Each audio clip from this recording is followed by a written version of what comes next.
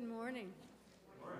And welcome to Sunday worship at Ankeny United Church and the AnkenyUCC.org. We are a welcoming church family, exploring progressive Christian theology, caring within and serving beyond. No matter who you are or where you are on life's journey, you are invited to walk with us on this morning. And that means whether this is your first time here, your 2000th time here, or somewhere in between, you are welcome. Whether you are seeking to serve or need to be refreshed, both or neither, or somewhere in between, you are welcome here. Whether you are widowed, single, married, coupled, or somewhere in between, you are welcome here. Whether you are gay or straight, both or neither, or somewhere in between, you are welcome here. And children of all ages are always welcome to come as they are in our worship, and you are too. But we also have a staff nursery should you need it. This is the worship of God at Ankeny United Church and AnkenyUCC.org, and we are glad you are here. Now, please rise in body or spirit to join in our call to worship.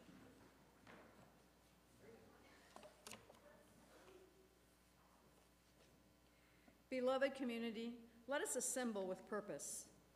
In the presence of God, let us find grounding and renewal. We embrace the holy gift of joy, both personal and political. Joy connects us to each other. Joy calls us to build a better world. Joy keeps our hearts open and alive. A friend to righteous anger and determination. A companion in sorrow and struggle. Let us worship the one who is joy, for they sustain and uphold us. Please turn to our opening hymn, page 282 in the black hymnal, Every Time I Feel the Spirit.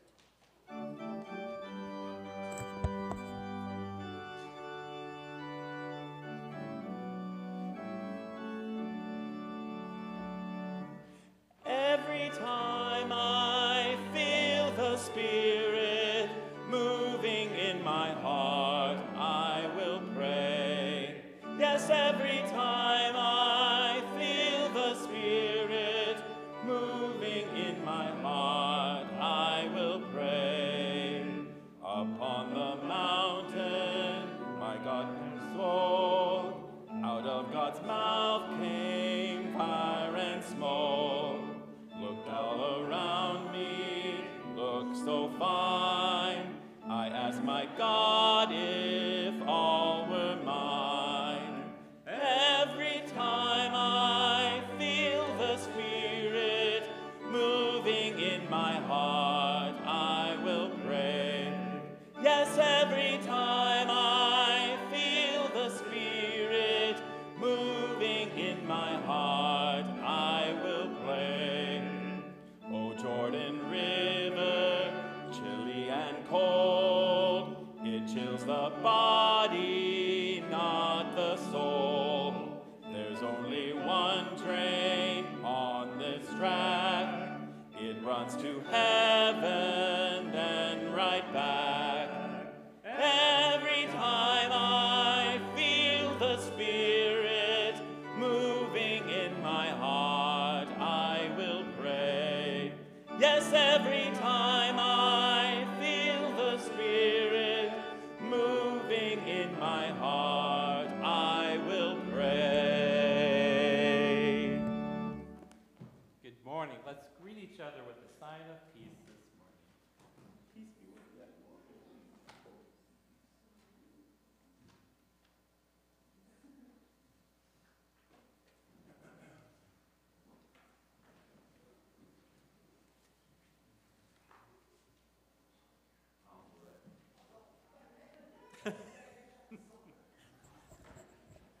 Please join me in the responsive reading of Living Psalm 114. Praise our Creator. O Miigwech, we give thanks to Maker. Love lives forever in our ancestors dancing in Aurora Borealis. Through the mighty things of the Creator, or drum their praise. Joyful are those who observe justice, who work for right relations at all times. Remember me, O great Spirit, when you show to your people. Help me when you lead us to places of protection. I see the grateful hunting of creatures, the generous gathering and abundant harvest prosperity of our clans. May I dance in the ceremonies of our nation's people. May I glory in the presence and all creations.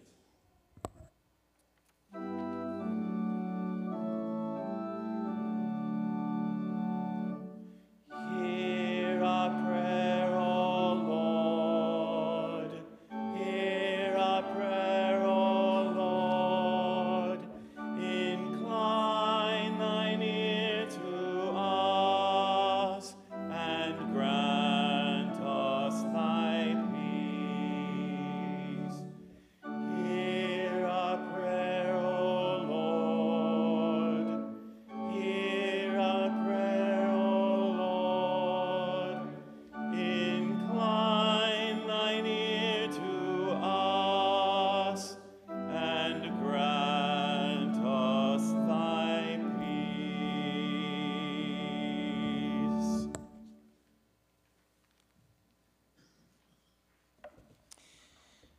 My friends, as we gather in prayer this morning, we are surrounded by images and stories in Israel and Gaza that are heartbreaking, devastating, and overwhelming. We must name how the murderous actions of terrorists are evil and inconsistent with any ethic of neighborly love. We hold our breath for what may come. We feel this grief this morning. Loving God, you are steadfast, forever enfolding even when we cannot accept ourselves. May your Spirit empower us to imitate you by receiving those who feel judged and rejected, by walking alongside those who feel despair, by encouraging those who tend to the broken, by affirming those who labor in love. We lift into your tender care those whose bodies, minds, or spirits have been weakened or crushed.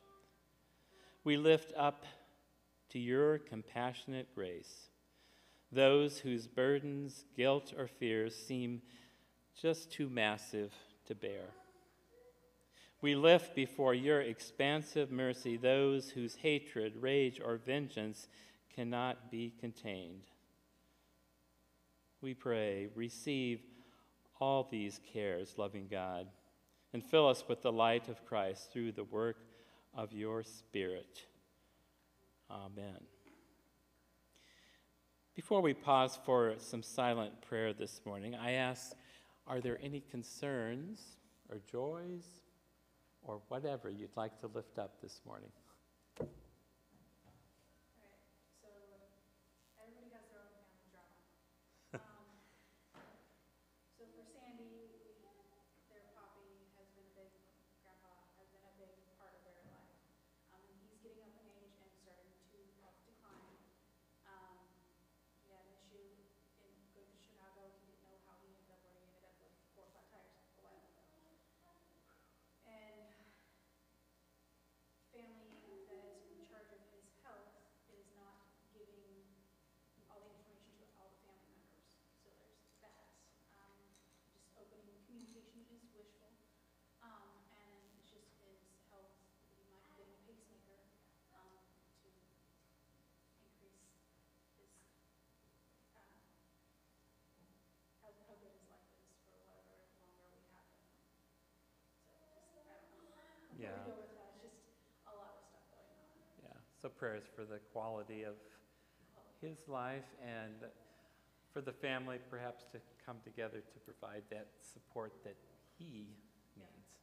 So, Lord, hear our prayers. Anything else?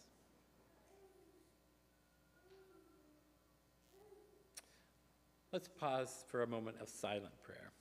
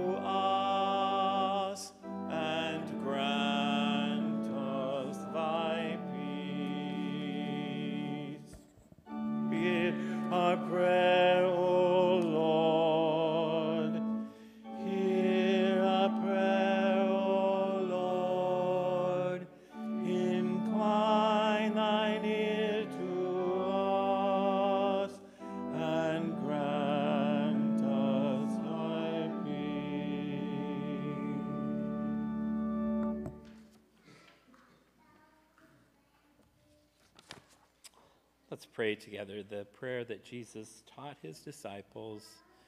Our Father, who art in heaven, hallowed be thy name. Thy kingdom come, thy will be done, on earth as it is in heaven.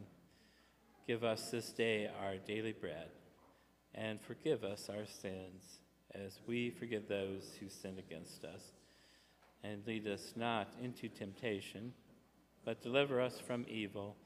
For thine is the kingdom, and the power, and the glory forever. Amen. The children are welcome to come forward.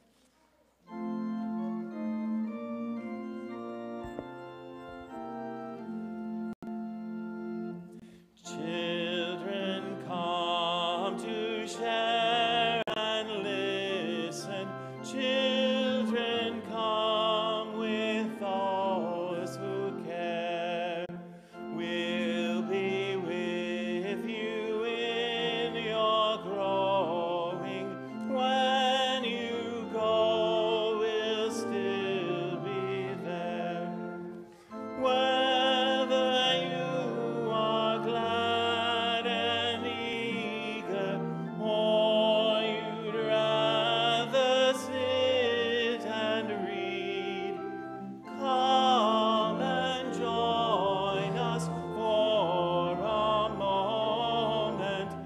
May it be just what you need. Good morning. So, a little later, we're going to hear a scripture reading that talks about rejoicing, talks about what it's like to have joy in our lives. So,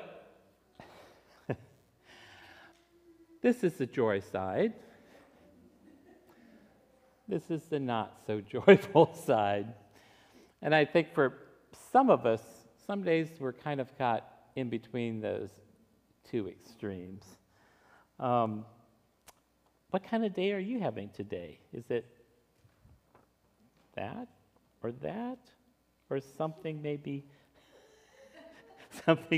in between?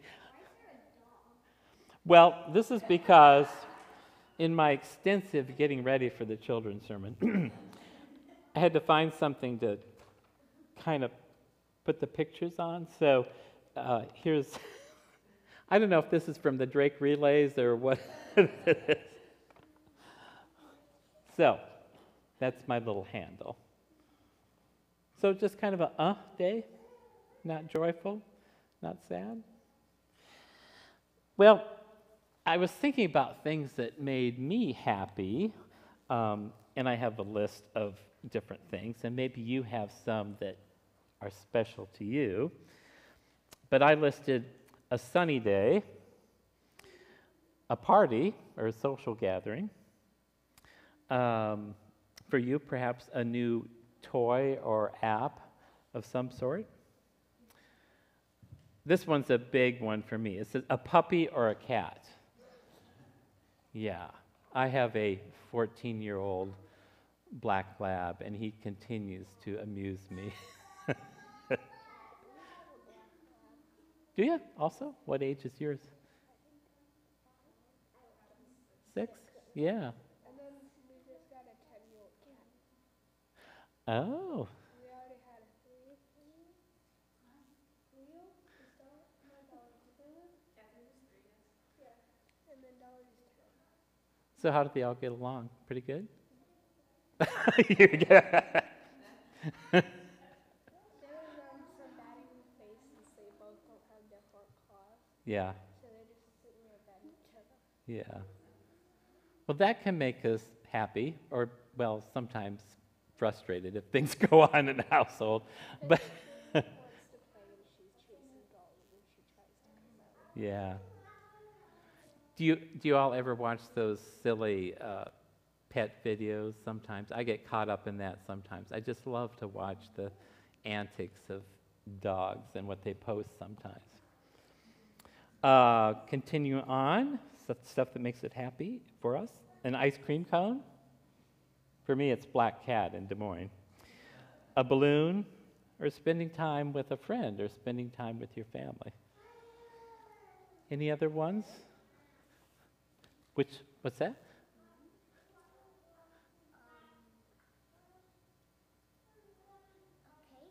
A cake is always good. Chocolate or vanilla or whatever. What's your favorite? Chocolate, yeah. That's always good. We don't think about calories when we have cake, though. Cookies? Cookies and cream?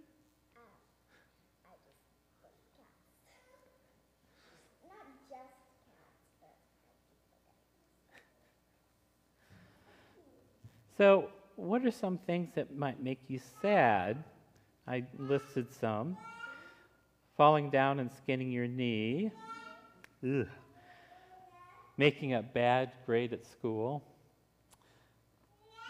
Feeling all alone can make you sad. Losing your favorite toy. Having an argument with your best friend, that's always sad. And when someone says something to you that hurts your feelings, that's really tough. That makes you feel sad. Or when you miss someone, if they move away or they're not around. Any other things that you can think of that would make you sad? Yeah? if your cat dies. Oh, yeah. Yeah. Because they're part of the family, right? Also, it's hard when you foster a cat because then you might get very attached to it and then it needs to go. Yeah. Yeah. When my brother found a black cat outside and we didn't know who the owner was, we thought that was like one of the chip things. We named it Whatnot, but we didn't get to keep it, and we had to get it to the shelter, but the shelter doesn't take stuff from West Des Moines, Oh. and if it was an outside cat that did have a chip, outside cats legal in West Des Moines. So So, we took it to the pound. oh, that's always tough. And even for a short time, you get attached. It was tough for my brother because Whatnot loved me. Oh. Whatnot? I love that name. Well, when you think about things that make you happy or joyful or things that make you sad, it's fairly straightforward. When something good happens to you, you're happy and joyful, and when something bad happens, you're kind of sad. Do you think Jesus wants us all to be happy? Yeah? In the Bible, it says, "Remain in my love. I have told you those things so that you will be filled with joy." It says, yes, your love will overflow. Now, that doesn't mean that bad things won't happen to us. Unfortunately, they do from time to time. But even when you're sad, you can have maybe just a little bit of joy in your heart because you know that Jesus loves you just the way you are, your authentic self. Don't ever forget that. Let's say a little prayer. You can repeat after me if you want. Dear God, we know that you love your Son, Jesus, and that Jesus loves us. May we be filled with joy and love and spread that love to others. Amen. Thanks for coming up. See you later.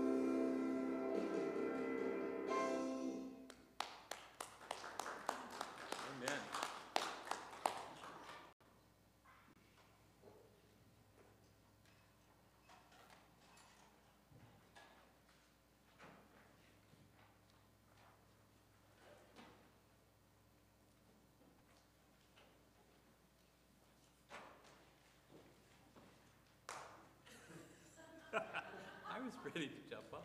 But challenging words for you, too. Okay, I got it. Got it. I think so. Here we go. Loved ones, I urge Yoadiah, I urge Sintachi to come to an agreement in the Lord.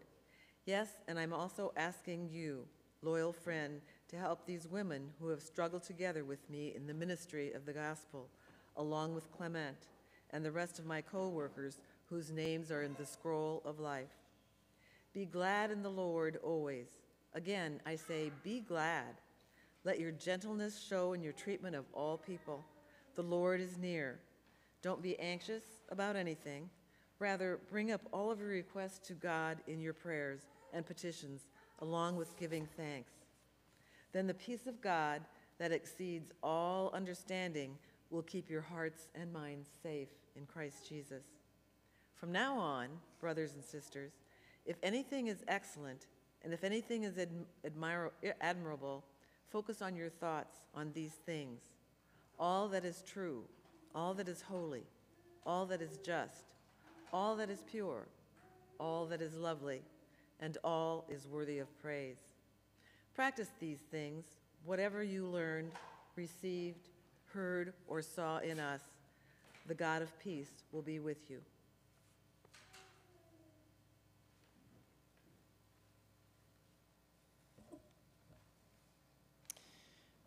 May the words of my mouth and the meditations of my heart be acceptable to you, O God. Our reading today from Philippians appears in the lectionary during what some traditions call ordinary time. The word ordinary originated with a Latin term, tempus per annum, which means time throughout the year. Ordinary time is counted time. The day after Pentecost is the starting point of one of several yearly liturgical seasons of ordinary time. It will bring us to the doorsteps of Advent. Yes, my friends, Advent is drawing near. It'll be here before we know it. But for right now, we're still in this kind of in-between season, and perhaps a good time to kindle again the flames of hope ignited on that day of Pentecost when worshipers first turned their feet toward the path of an ordinary journey. In the words of our reading, rejoice in the Lord always. Again, I say rejoice. I don't know about you, but I need those words on an almost constant basis. We need to remember. We need that reminder. It's a sort of reminder that we should post on our bathroom mirror so that we can see it every single morning. We do need to create conditions that tend to our survival, and we need to cultivate and nurture joy. It's just darn hard sometimes to accomplish that in our lives, isn't it? For so many of us right now, it feels kind of fragile. Simply watch the nightly newscast. Here and there and everywhere, it seems like folks who are already hurting, already scared, already struggling to survive are facing wave after wave of grief and loss and despair. It's a hard time to display joy or rejoice when one is apprehensive for the safety, health, and well-being of both strangers and also those who are nearest and dearest to us, as well as for our very own selves. It's definitely a hard time to express joy. Alice Walker writes that those in communities of color have long claimed joy as a force of survival, a political force, an energy, a practice of living and persisting when evil forces in the world want you dead or deadened or gone. Resistance, she wrote, is the secret to joy. Well, Paul writes from prison to the church at Philippi, waiting, even longing to be back with his beloved community. Paul is well into long, difficult days between his last visit to Philippi and when he will again feast with his friends there. The Philippian church, like Paul, is also suffering. The joy that energized that community when Paul first proclaimed the gospel in their midst is kind of waning down. So, as sometimes happens during uncertain times, tensions have surfaced within that community. Paul writes that urgent dispatch to Euodia and Syntyche, church co-leaders who seem to be at odds with one another, or perhaps even with him. Both women have struggled beside Paul in the work of the gospel. Paul commends that work and counsels them and the rest of the community. Keep on doing the things that you've learned and received and heard and seen in me, and the God of peace will be with you. Despite the reality that his death may be imminent, Paul writes with calm confidence. He is at peace. So he insists during this time until we see one another again, rejoice. Eugene Peterson writes in The Message, the Bible in contemporary language, Philippians is Paul's happiest letter, and the happiness is infectious. Before we read a dozen lines, we begin to feel the joy ourselves. The dance of words and the exclamation of delight have a way of getting inside us. He's writing this letter from prison as he faces death for preaching the gospel, for disrupting the empire and all its values. He's not writing on an especially good day when things are going well and he's surrounded by friends. No, he writes about joy springing from his knowledge of and relationship with Jesus the Christ.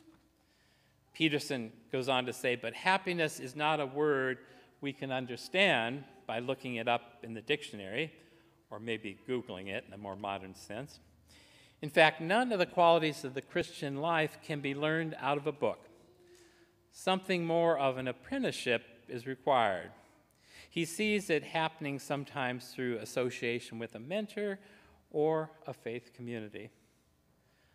Paul does not tell us specifically how to be happy. He simply and unmistakably is happy, and none of his circumstances would contribute to his joy. He wrote from a jail cell. His work was under attack by competitors, and after 20 years or so of hard traveling in the service of Jesus, he was probably exhausted and would have welcomed some relief. Peterson describes the source of Paul's joy. Christ is, among much else, the revelation that God cannot be hoarded. It is this spilling out quality of Christ's life that accounts for the happiness of Christians. For joy is life in excess of what cannot be contained within any one person. Joy is life in excess. Now that's an interesting way to describe joy. Paul, like any joyful person, does seem to overflow with a powerful need to share what he has. Maybe that is what generosity and evangelism and hospitality are all about. Sharing that overflowing joy, this life in excess. Peterson's version of Paul's words conveys this well, I think. He says, before you know it, a sense of God's wholeness, everything coming together for good, will come and settle you down. William Countryman, in his book, Good News of Jesus, talks about that spilling out of joyful good news. He says it's communicated from one person to another by words, by action, by character, even by manner of life. It's communicated when one person catches another's faith and hope. He goes on to say, it was inevitable that the good news should give rise to a community, one that was made up of people touched by it, responding to it, and learning how to live with it. To be faithful, this community also needs to stay open along its borders, to stay in communication with those who do not identify with it, so that that process of catching the good news can continue. End of quote. Given the state of the world that we live in, it would be understandable if the word joy, let alone spending time reflecting on it, sounds a little bit ridiculous, but yet our need, our craving, our hunger for joy is ever present and exposed.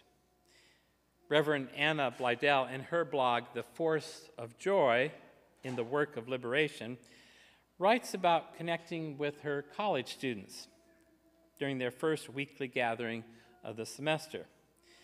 She said, "I was moved with joy just seeing their faces. We began with Sweet Honey in the Rock singing, 'Would You Harbor Me?' We grounded ourselves and our semester in our dream, our vision, our commitment of being harbor for each other, of finding harbor, of being harbor for extended others. Would you harbor me? Would I harbor you? Would you harbor a heretic, convict, or spy, an exile or a refugee, a fugitive or a slave? These cannot remain rhetorical questions. We ask each other, how is it with your soul? These students are passionate and they are also tired. They're eager to learn, but they're also scared.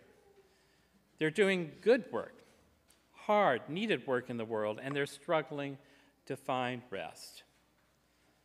They're seeking spirit and good trouble, and restful, quiet, and a more livable world. What will it take to harbor each other? Our collective life depends upon it. Survival, joy, liberation." End quote. Paul encourages that little flock of faithful folks.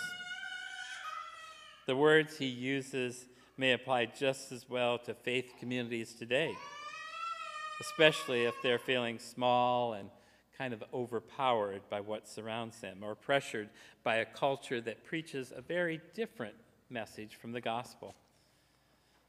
That feeling could also fit many of us as individuals in our lives at one time or another. Our hope, our optimism, our joy needs to embrace the full spectrum of human emotion. We can hold a tension between gratitude and grief, between love and hate, and between joy and anger without suppressing any emotions.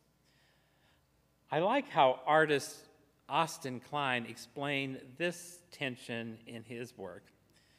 He says, "I am angered by so much in the world, but then I'm extremely curious about what the very opposite might be. I seek out the opposite of what angers me, and I try to amplify that in my work." Damon Garcia writes in Flesh, "We must think and feel whatever demands to be thought and felt within us, but we can choose a direction for our thoughts and feelings at the same time. We can feel and express every single one of our negative emotions while also transforming them into good work." I like how Bell Hooks describes this process. If we think of anger as compost, we think of it as energy that can be recycled in the direction of good. It is an empowering force. If we don't think about it that way, it becomes a debilitating and destructive force. So, my friends, give yourself permission to rejoice and to find joy when you can grab it. Reverend Anna says this about it: tender joy, resistant joy, disruptive joy, quiet joy, fierce joy, the joy of putting your hands in the dirt, the joy of a bursting ripe tomato still warm from the sun, the joy of each breath drawn and exhaled, the joy of collecting in the streets, visioning and enfleshing a livable world, the joy of saying yes fully, the joy of saying no bravely, the joy of creating, the joy of practicing new patterns of relating, collective joy, our collective liberation. Rejoice in the Lord always. Again, I will say rejoice. It's sort of a mantra. You can tell yourself to rejoice and respond to any objection that rises up within you. Again, I will say rejoice. Repeat it as many times as you need to. But I can't rejoice yet, you may argue with yourself. Repeat again. Rejoice. Even now, rejoice. Thanks be to God. As we come to our time of offering, we remember that Jesus invites us to render to God the things that are God's. And so now, trusting in God's infinite care, we gratefully present our offerings as we receive the morning offering.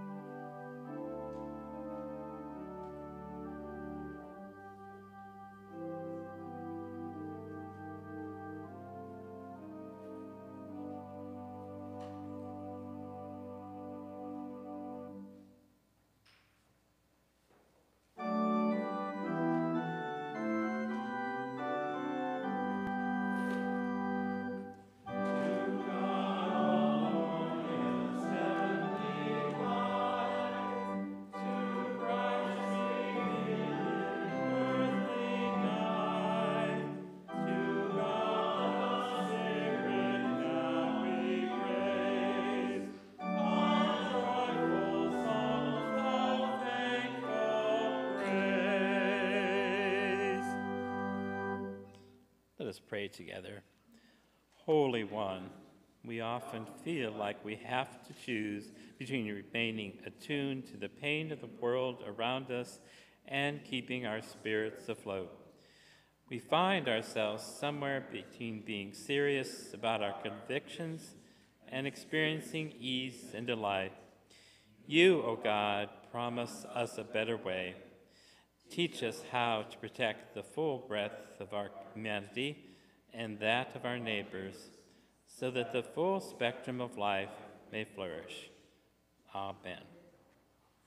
Hymn number 575.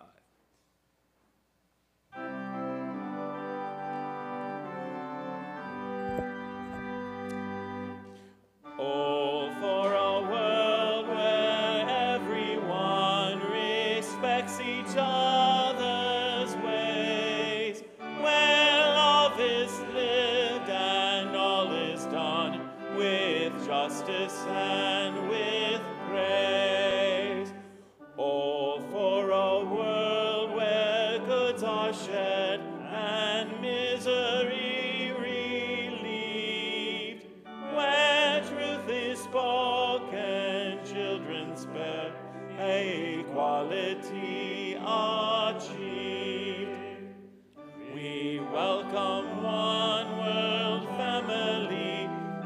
and struggle with each choice that opens us to unity and gives our vision voice. The poor are rich, the weak are strong, the foolish ones are wise. Tell all who mourn outcast belong, who perishes will rise. Oh, for a world preparing for God's glorious reign of peace, where time and tears will be no more, and all but love will cease.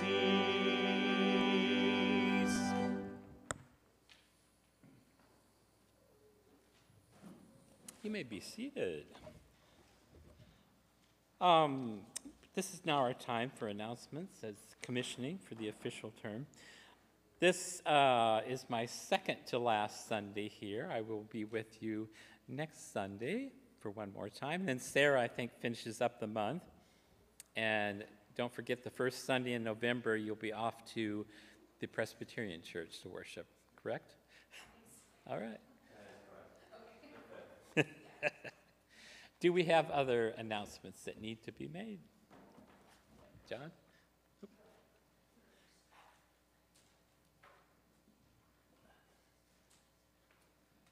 Somebody gave me the DVD, The Jesus Revolution.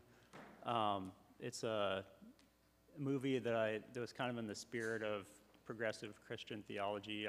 I liked it. I'm just kind of leaving it here in the library, so if anybody wants to check it out, they can. It's on the podium right now, kind of out front. So it's probably best for adolescents and adults. There's kind of some themes from that era, from the early 70s. Is that the same one that's on Netflix right now? I just saw it was on one of those streaming Okay. services. Yeah. We would like to host Fellowship Hour the next couple Sundays for John and Sarah's last Sundays, and we may be welcoming new members next week. The deacons have kind of a packed thing going on right now, and a couple of them are out of town. So if you are willing to host Fellowship Hour, can you please let me know that and spread the word, and let's see if we can have some fun after church the next couple weeks. Nothing big, just casual. So thank you.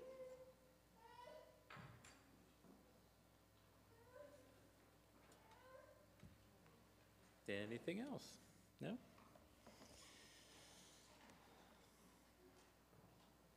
Well, my friends, may we rest in the peace that passes all understanding, now and forevermore.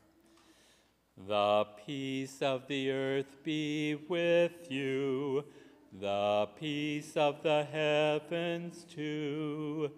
The peace of the rivers be with you, the peace of the oceans too. Deep peace falling over you, God's peace growing in you.